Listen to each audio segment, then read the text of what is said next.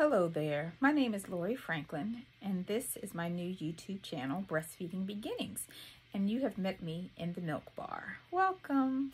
I'm so happy that you decided to take this time out for a few minutes to get some tips on breastfeeding and making your breastfeeding experience more enjoyable and pleasurable. I've been, just to give you a little bit of information about myself, I've been a registered nurse for 16 years, bachelor prepared, and also I am a IBCLC, which stands for International Board Certified Lactation Consultant, which means I can do this anywhere in the world, and it's a fabulous thing. I do believe that this is my calling, to help people and to live out my purpose of helping people, and this is my way of doing that and giving back to the community. So I have worked in hospitals, I've worked in private practice, and also right now I work with a major company doing lactation consultant. But I wanted to start out something new because people were saying, you know, you should start a YouTube channel. And so here I am. I believe in myself, so I wanted to do this and start something new, and also to help as many people as I possibly can. Above all else, I want you to know that you can do this. Breastfeeding can be very challenging, difficult at times. Baby's crying, mother's exhausted. Is the baby getting enough? What am I doing? I have no idea what I'm doing. My nipples are sore, all these different things, but it can work. You just have to put in that work at the beginning. Now listen, breastfeeding is a natural thing, but it is a learned behavior. So you have to, you know, just be consistent. Get help early on. Don't wait until you have major problems 2-3 weeks out. You know, it starts from the beginning. The breasts are organs, and you have to take care of them, and you have to take care of this baby. And so I'm going to help you do that and meet those goals. So just know that I have a very good sense of humor. You will hear me say boob more than I say breast during this process. And so just be aware of that. One thing I want to say too, if there's a man involved, husband, spouse, you know, boyfriend, I don't know who it is. If whoever is helping you, if it's a man helping with the breastfeeding process, I need them to be in a room when you're watching these videos and getting the teaching, because when I talk about positioning and holding the breast, holding the boob like a burger, he's going to get this quicker than you can, because a man knows what to do with that boob better than you do, which is why you're in this situation right now. Am I not right? Okay. So anyway, just to give you a quick tip, and most of all, my videos will be short because I know you don't have a lot of time. Baby screaming, you got dishes to do, and all kinds of stuff, okay? They'll run between 5 and 10 minutes. That's it. And so there'll be different topics. This is my first one, so hopefully there'll be, not hopefully, there will be many more, okay? So first we're gonna just practice, okay? So main reason people come to see me for breastfeeding support is usually because, quote, it hurts. And then I hear that I was told, you know, I was told it's supposed to hurt. Well, that's not true. Breastfeeding should not hurt. Tenderness, soreness, absolutely normal at the beginning of breastfeeding, because your nipples have never got to work out this time. 8 times a day. Babies eat a lot.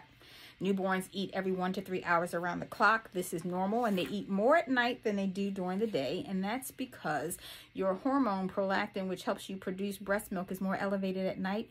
Babies eat more at night. They're in sync with your body, and so when they eat more at night, they gain weight better. Your milk supply is better, and then they sleep a lot more during the day. If you remember those last few weeks of your pregnancy, you probably had a hard time sleeping because the baby was tossing and turning. And that was the Lord preparing you for what was about to happen when that baby was born. That was like, you know, your 2-3 weeks notice when you're about to leave and start a new job. There you go. All right, so they up at night, they feed, and then they sleep a little bit more during the day. So the thing is, you want to make sure that you're resting, number one. Sleep when the baby's sleeping when you can, but also when it's time for feeding, get everything together. So find that spot. Get your favorite chair. Make sure you're good in position, comfortable. Get all your blankets around you, your pillows, whatever ones that you use, and then make sure that the baby is comfortable too. Don't be worried about the baby screaming and hollering when you're trying to latch them, because they're very impatient and they don't know what to do with their hands. Their hands are all in the way. So we're gonna talk about how to put those hands out of the way. So tip number one, if you gotta, when you first learn how to breastfeed, don't wear a bra. It's harder when you got all these things on. So skin to skin, lots of skin to skin, okay? And then you want to make sure when you do have the time to get a bra, you want to get one, if you can, try to get ones that are A-frame bras. Better yet, get one that's a pumping / nursing bra. That way it saves you money and you get better use out of it for pumping and for breastfeeding, okay? So also with the A-frame bras or the pumping bras, when you unsnap it, there's a strap here, and that way you can stick the baby's hand out of the way. So see, you just put them, you know, lock them in there for just for a few seconds. So I'm gonna, you know, I got 2 boobs here. All right, like I said, boobs. One's, you know, plastic surgeon messed up because he gave me 2 different colors. Anyway, so we'll just pick one for now. We'll pick this one because that matches with my skin tone a little bit better. So when you hold the baby, there's different positions. You can use cross cradle. Most people want to do the cradle. Cradle hold is a little bit more difficult for newborns because they don't have the neck control. It's all over the place. So you want to hold the baby in front of you. You're going to do cross cradle, okay? So when you do this, you want to make sure that the baby's on his side facing you. All right, if you can, make sure the baby's nose is right across from the nipple, not the mouth, the nose, and there's a reason why. So you want to hold around the ears, the neck, and the shoulder of the baby. So low on the ears, right at like the base of the neck is where his little neck should rest, like right here in your hand, and your palm is right between the shoulder blades on the spine, and the arm is straight down the baby's back. So his body's like curved into you, so you can hold him nice and snug against you, okay? And so here's the nipple, here's the baby, and so let's say his nose is right here, okay? So when you look at the baby's mouth, you have to treat your boob like a burger. And for the baby, okay? Not for you, for the baby. So just imagine your baby's there. If you have the baby, practice with me while I'm doing this. Hold the baby. Make sure his nose is right across from the nipple. Now you have to say to yourself, if my boob were a burger, how would I squish it to fit it into this baby's mouth? This way is not correct because he's coming this way. You're going to have to tilt your hand underneath and hold and squish. Not this wide squish. You want to squish it down because when you eat a burger, you squish it a lot, right? Before you put it in. So you have to do the same thing with your breast. You squish it and you put the nipple right at the baby's nose. Now, wherever you touch a baby on the face, that's where they're going to turn. So you want it here. So when he opens his mouth and he throws his head back, you shove him on real fast and you hold and you wait. Now you might feel a slight pinch when the baby first gets on, but after about 10 or 15 seconds, it should ease up and feel like a nice strong tug, okay? So when the baby's drinking, you want to see this nice wide jaw movement. And you will be able to because the way the baby's positioned, the head will be tilted back. The hands are going to be on both sides of the breast. I think I forgot to tell you to put that other hand up underneath the breast.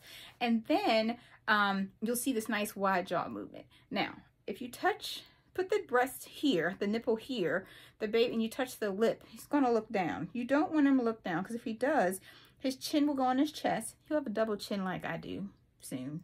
You'll be happy when he gets it, right? But if his head is down, he can't open his mouth wide, which means he's just on the nipple and it pinches. That's why it hurts. Milk can't come out. He needs to be back far enough, okay, to really get milk out. And you should see nice wide jaw movements. So these are just some quick tips. I'll have some other things and samples and later on. If there's certain questions or general questions you want to ask, you can put them, or topics you would want me to cover, you can put that on there and I will look into that and bring you what you need to meet your breastfeeding goals. Hopefully that was helpful to you. Thank you for taking the time to watch this video. And I guess I need to learn how to say, if you liked it, please check like, click subscribe, and share it with all your friends. Remember, you can do this. Just be patient and consistent. It will work, and I'm here to help you. Thanks. Have a great day.